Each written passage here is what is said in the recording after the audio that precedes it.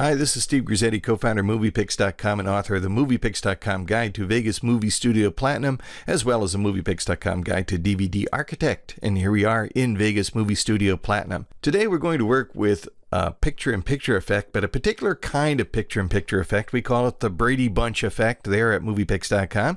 It is essentially a grid in which we're going to assemble these 9 photos or these 9 videos in sort of a grid like the opening credits of the Brady Bunch. Now you can apply this, of course, in a number of situations, but I want to show you the basics of it, and once you understand the basics, the rest should become pretty obvious here. Now, in order to place them into a grid, it's always best to work with a pattern. Nicely enough, the program comes with a pattern for you. If you go to the top of your preview panel and click on this little grid, it will lay a grid down onto your screen. And this is precisely for doing these kind of layouts. You can customize it by clicking right on the grid pattern itself. Right-clicking right on the grid pattern itself and selecting Video Preview Preferences.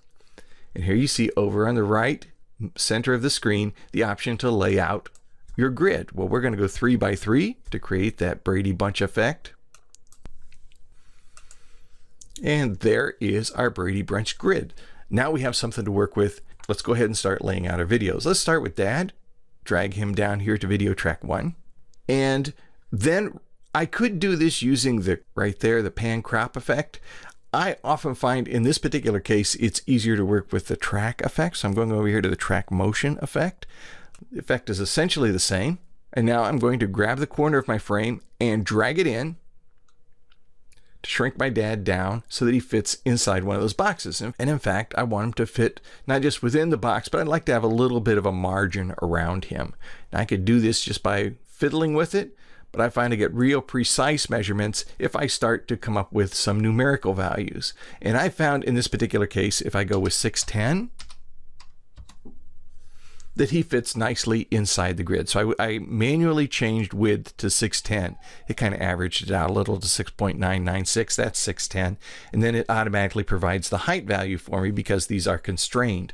And then I want to move my dad up here to the upper center block. And I can do that just by dragging on the little box in my track motion window, dragging upward until Dad moves into that location. And once again, if I remember numbers, I can do things much more precisely. So his X value, I'm going to keep at 0. And his Y value, I'm going to come up with a nice round number, 365.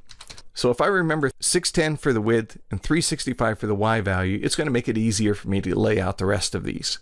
Let's bring in Mom. We'll drag her to the video track right above Dad.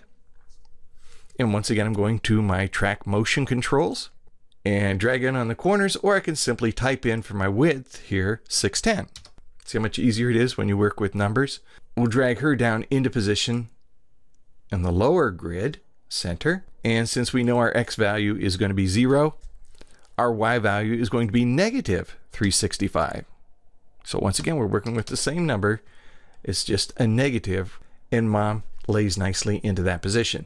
Now, these are the default number of tracks you get for Vegas Movie Studio, but if we drag another object in there, say for instance this house, and I drag it in above the existing tracks right there, the program's going to automatically create a new track for me.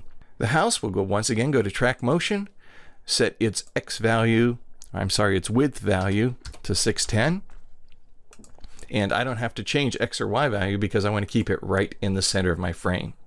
And we'll continue to do this. I'm going to take Steve, drag him again right above the existing track. That creates a new track for him. Go to track motion, set his width to 610 pixels.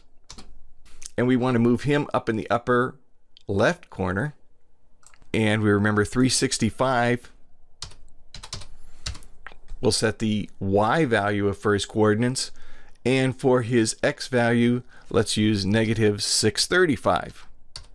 These are just numbers I found work nicely. So if you remember these numbers, 610 for width, 365 for Y value, and 635 for X, it's just going to be variations on those two numbers to get everything else into position. Okay, so there's Steve up there in the upper right corner. Just as an example here, I'm just going to drag Rita, drag her in right above me. I'm sorry, this is my family I'm working with. I assumed you knew Steve was me. We'll go to track motion again. we'll set its width value to 610. And once again, when we put Rita down there in that lower right corner, we're going to see that we're just doing variations of these numbers, right? 635 for the X value and negative 365 for the Y value. And that puts her nicely in position. And we continue to do this. Now, once you've done this, your end product is going to look kind of like this. And there you can see, I'll turn off the grid.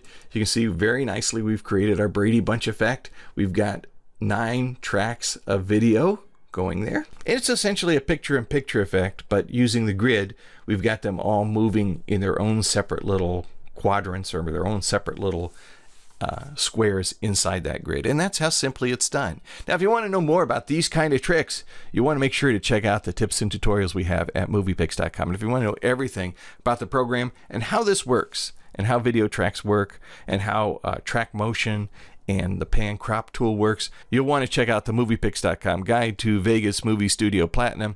And why not pick up a copy of the moviepix.com guide to DVD Architect also? They're available at moviepix.com and, of course, right here at the MoviePix store. I'm Steve Grizzetti. Thanks for joining me. See you soon.